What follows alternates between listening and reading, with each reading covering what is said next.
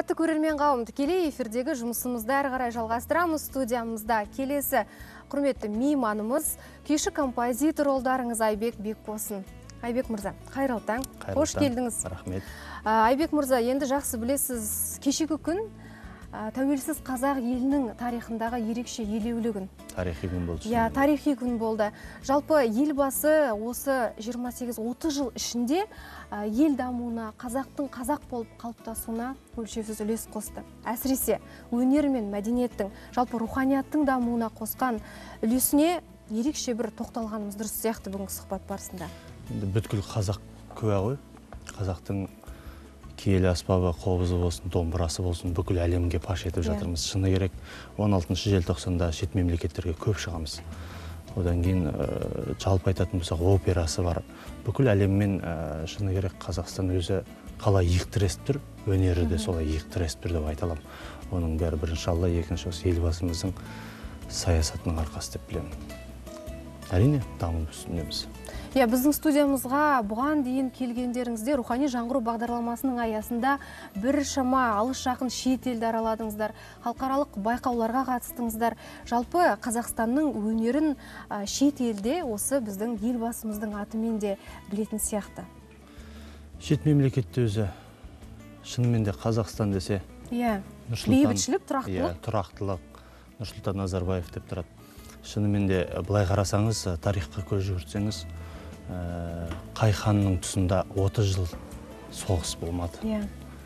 Қай ханның тұсында Қарадомалақ бауырларымыз, Қарадомалақ ауылда өскен қазақтарымыз шет мемлекеттен білім алды.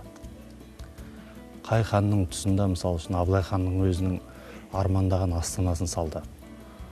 Кез келген хан өз тағын өз еркімен босата қоймайды. Былай қарасаңыз, үлкен тарихи сәт болды. Бұл кісінің орны ерекше бізге, өйткені көзімізді тырнап ашқалы, ес білгелі осы Нұрсұлтан атамызды, үйдегі балаларым күледі ғой. Рен шықпаса Нұрсұлтан атаға айтамын деп. Былай қарасаңыз, аталарың деп өсірдік. Былай қараса, жалпы қазақтың әкесіндей болып кеткен адам. Енді мына жаңалықты күні кеше естігенде, расымен де өзіңіз айтып жатырсыз ғой, балаларымыз атамыз деп қабылдайды деп. Мен 91 жыл дүниеге келдім. Мен үшін көзімді ашқаннан ес білгелі білетін тұңғыш президентіміз. Бүткіл қазақ қимай жатыр. Бүткіл қазақ кеше айта кететін болсақ, анамды звондап жатыр, үйдегі жеңгеңізде көзіне жас алып жатыр. Былай қарасаңыз, шынымен де бір үйреніп қалған. Қазақ елі мәңгілік болса, қазақтың ханы да мәңгілік болу керек сияқты. Яғни Нұрсұлтан Әбішұлы мәңгілік осы елді басқару керек сияқты. Өйткені осы елді шегелеп тұрып шегесін қағып, жаңағы шекарамызды алғанды осы кісі ғой. Сондықтан да басқа, әрине жастарға сеніп отыр ғой, сенім артып отыр. Сол сенімнен шыға алсақ екен. Осы әр адам өз қолындағы барын бағалай білген адам бақытты дей ма? Осы қолымыздағы барымызды, яғни мемлекетіміз тыныш мемлекетті соғыссыз көріп атқан, сәбидің әдемі күлкісімен оянып, әдемі күлкісімен ұйықтап атқан мемлекетімізді осылай аялап, тыныш заман болса екен деп тілейміз. Біріншіден есі бар адамға осы келетін шығар деп ойлаймын. Домбырамыз тартып, әнімізді айтып, күйімізді шертіп жүргеніміз осы тыныш заманның арқасы. Уайым қайғысыз, әрине. Құдай сақтасын, маңайға қарайтын болсаңыз өте керемет. Мен деген алпауыт мемлекеттердің өзі тыныштығын сақтай алмай қалып жатады. Ресей мен Қытайдың өзінің шекарасы әлі күнге дейін біздік сияқты нақ шекарасы белгіленген жоқ. Сондықтан да бұл кісі туралы айта беруге болады, бірақ енді көсемсіп сөйлемей қойып, үлкен азаматтар, ел ағалары бар айтып жатқан. Менің пікірім, бұл кісіге айтқым келген дүниенің бәрін түсінген адамға осы қасиетті домбыраның екі шегімен айтқым келген. Бұл яғни Елбасы толғауы деген күй шығарғам. Өзімнің жүрегімнен шыққан күй. Ол қазір халыққа кеңінен таралып, жалпы домбырашылар қауымы болсын, жалпы көрермен болсын, Елбасы толғауы халықтың көңілінен шығып жатқан сияқты. Ол әрине мені қуантады. Бұл күйде қарап отырсаңыз, қазақ жалпы мұң-мұқтажын қуанышында күй арқылы жеткізген. Мен аспаннан ала салған жоқпын. Ол ата-бабаларымыздан келе жатқан үрдіс батырға, ханға шығарылады. Сондықтан шама шарқымыз келгенше Елбасы толғауы деп күй шығарғанбыз. Соның ішінде түсінген адамға бәрі айтылып тұр. Яғни мұң да бар, жаңағы сағыныш та бар, әттеген ай деген де бар. Кішкентай ғана қазақ елін бүткіл әлемге танытып, қабырғасын иығын теңестіріп қойған деген ол анамның адамның қолынан келе бермейді. Ол үлкен саясаттың сахнасындағы саңлақтардың ғана қолынан келеді деп білемін. Сондықтан да еліміз аман болсын, жұртымыз тыныш болсын, елбасымыз ұзақ жасасын. Осы тұста енді сөздің өзі артық болатын сияқты, Елбасы толғауын көрермен назарына ұсынсақ, қолқа салсақ өзіңізге. Жақсы. Ендеше назарларыңызда менің авторлық күйім Елбасы толғауы.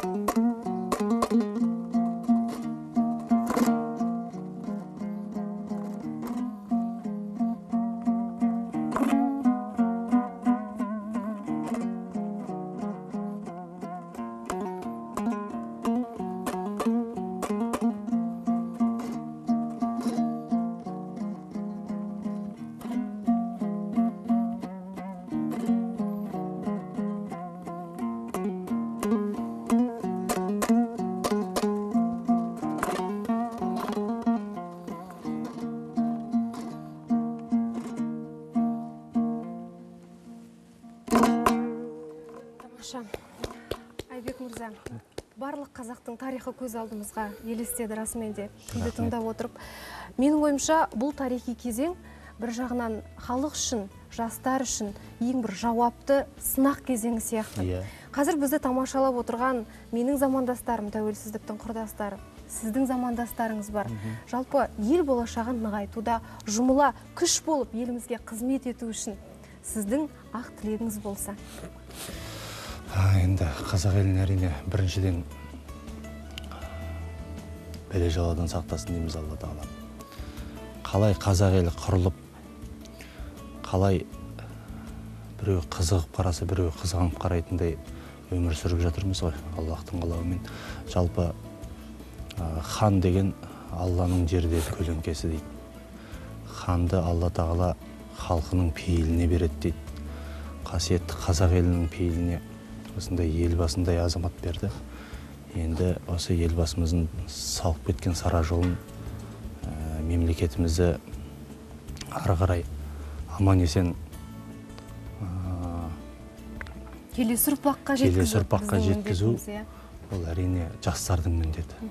Жастар жылы құтты болсын, еліміз аман, жұртымыз тыныш болсын, еліміз шынымен де мәңгілік ел болсын. Өнеріңіз өрлей берсін. Көп рахмет. Қымбатты көрермен қауым, тәуелсіздігіміз тұғырлы болсын. Бейбіт елде бақытты ғұмыр кешейік. Айбек мырза, расында да дәл бүгінгі қазақтың кешіп отырған күйін, жалпы эмоциясын қазақтың қара домбырасынан артық ешкімде ештеңе де бере алмайтынына тағы бір дәлел болды. Расында көзімізге жас келіп, көңіліміз толқып отыр. Бұл да бір заңдылық шығар. Расында да үлкен тарихи сәттің куәсіміз, үлкен бір жетістіктер алда күтіп тұрғанына біз сенеміз. Тәуелсіздігіміз тұғырлы болсын, әр таңымыз берекелі болып, мерекелі болып атса екен деген тілек қана бізде. Әмин, айтқаныңыз келсін. Бүгін уақыт тауып студиямызға келгеніңізге рахмет. Наурыз мерекесі келе жатқан құтты болсын. Ұлыстың ұлы күні сізге және сіздің отбасыңызға тек бақ береке тілейміз. Қымбатты көрермен қауым, бізбен бірге болғандарыңыз үшін, ұлттық арнаны таңдағандарыңыз үшін рахмет. Аман болыңыздар. Сау болыңыздар. Егемендігіміз еңселі болсын. Қадірлі көрермен, келесі кездескенше аман сау болыңыздар.